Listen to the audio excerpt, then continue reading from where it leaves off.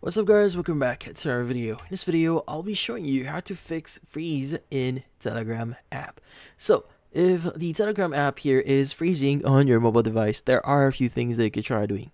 So first things first is you want to make sure that Telegram is fully updated. Now, if the app is not updated and does not have the latest features here, it might freeze.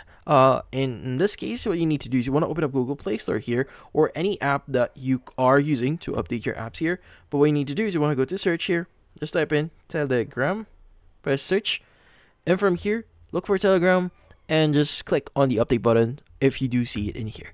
Now, once you've clicked on update, just wait for it to fully be, or to finish it to update itself.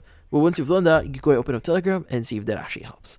Now, the next thing that you may want to do here is you may want to basically clear the cache that you've stored here on the Telegram app. So to do that, you want to go and press and hold on the Telegram app here.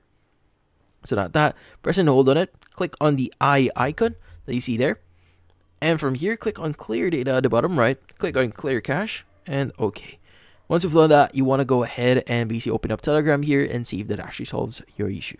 Now, if none of this actually work, the final and last thing they could try doing here is to basically uninstall Telegram and reinstalling it again and see if that actually helps.